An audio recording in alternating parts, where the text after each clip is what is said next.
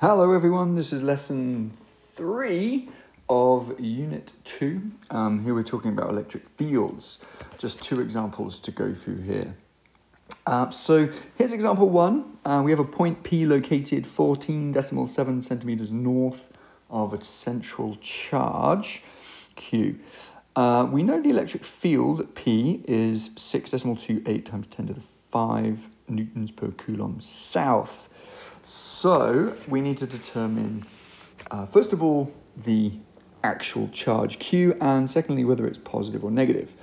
So first things to think about then, we're told that the direction of the field at this position is south. So if I was to draw a field line, it would look like this. Now, hopefully you can recall, if I draw field lines from all directions in, like this, oops, that's not a very good one, like all these field lines coming in, hopefully you can see that as by convention, this would imply that the charge here is negative. So in other words, field lines, by convention, field lines go from positive to negative. So field lines would go from a positive to a negative. And so this must be going towards a negative. So I've already determined that this is a negative charge, has to be. Next thing is to figure out the value. Well, we've seen from our data sheets, and possibly as we've been going through the course, we know that there are a couple of different ways of writing electric fields. This is why it might be a bit confusing. If you look at your data sheet, you'll see that you can have these different values for electric field. We have, here we go, electric field to be voltage over distance. And we also have electric field to be, what is it, force over charge. So which one to use? This is the question. Well, in a previous video and also in class, I would have derived some of these for us. So I'm not going to do that now. It's up to you to figure this out in your questions. But hopefully you can see the clue is the divided by r squared. This is a three-dimensional system. This is a three-dimensional system. You have to imagine this little sphere in the middle. These field lines are going to be coming in from all directions in 3 dimensions. And as you move away from the source of the charge, the field lines are going to drop off in an inverse square manner. In other words, the electric field is going to be proportional. Let me change that. Just get rid of this. I'm going to say the electric field is proportional to 1 over r squared. It's an inverse square law. And so that's going to dial us in, hopefully, to this guy here, this inverse square function. These other two here, these are when we get really, really close to the surface of a sphere and or we are between parallel plates. So these ones would be for a uniform electric field. This one right now that we need to use, this blue one that I've circled, is an inverse square law. So that's what we need to use. Well, let's go ahead and do that. We are going to take our known values. What have we got? We've got an electric field value, which we're given. So the electric field value is 6.28 times 10 to the 5 newtons per coulomb. Here's another clue, just as an aside. Newtons per coulomb. Well, take a look at one of our equations. What unit do we use for force? Well, newtons. What unit do we use for charge? Oh, coulombs. So there we go.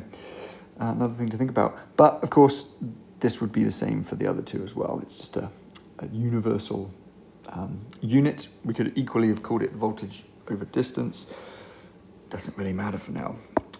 Anyway, we know this, and we know our equation. We know that it's going to be coulombs constant multiplied by the charge that's creating the field. So that's probably worth just mentioning. This is creating the field. Okay, it's not in the field, it's creating the field, and that's key because we're not using P in this question as a hypothetical point in space. There's no way to, we're just sort of, we're testing it. That's what it is. It's like a test spot. P doesn't have a charge. We're just testing the field. So Q is referring to whatever's making the charge, or whatever's creating it, which is what we're trying to find out. And then, of course, r squared, that is center to center. So just, again, worth remembering some of the limitations of Coulomb's law.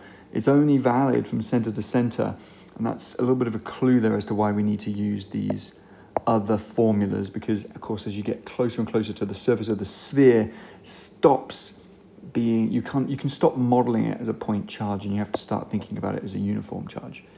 Anyway, let's go ahead and assume that this is far enough away to be modeled as a point charge, which means we can use our inverse square law.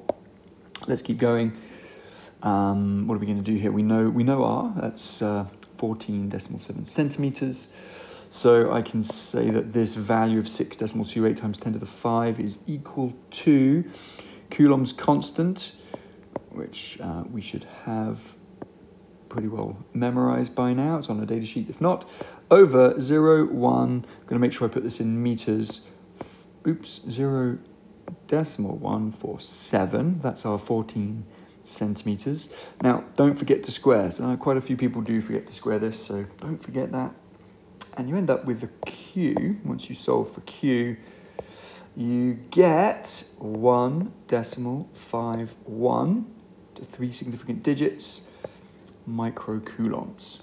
Okay, so that's the charge produced by the green sphere in the question, and the direction of the field is south, which means it must be a negative charge. Okay, so example 2 is an electron that's being placed into an electric field.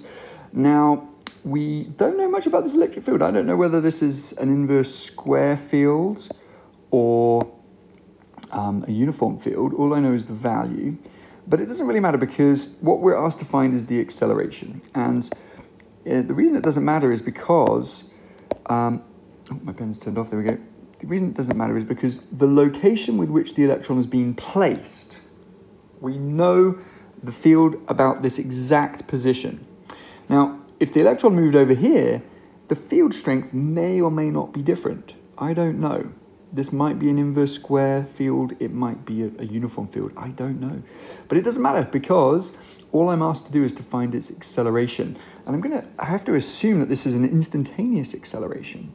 So the acceleration that we're finding is instantaneous. In other words, the acceleration that this electron is going to feel may change. Of course, by the time if it gets to position X and the field is different, then the acceleration will be different too.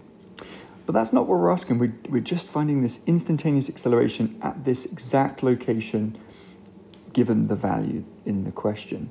And we need to know magnitude and direction. So let's think about it. Again, convention tells us that field lines go from positive to negative. So if these arrows represent the field, then they must be coming from a positive. And we know that an electron is negatively charged. So which way is it going to feel the force, or which way is it going to experience a force? Oh, it's going to experience a force this way. This would be the force electric. It's going to try and find those positive charges. That's the nature of charge. And since the force is that way, that must mean the acceleration is that way too. So I've already figured out the direction. The direction of the acceleration must be west. It's going to be heading in this direction, west. Okay, how do we find out the actual acceleration now? Well, we've placed a charge in a field and we know the value of that field. Let's go ahead and write that value down. So I know that the electric field at this position is 6.50 times 10 to the 5 newtons per coulomb. And remember, what do I have at my disposal? I could use, KQ over R squared. Actually, I'm just going to redo the Q, put it as a capital Q. So I could go KQ over R squared, remembering that this Q produces the field. So the question is, is this field, are these field lines produced by the electron? Well, no, they're not. So that should tell you that we're not going to use this formula.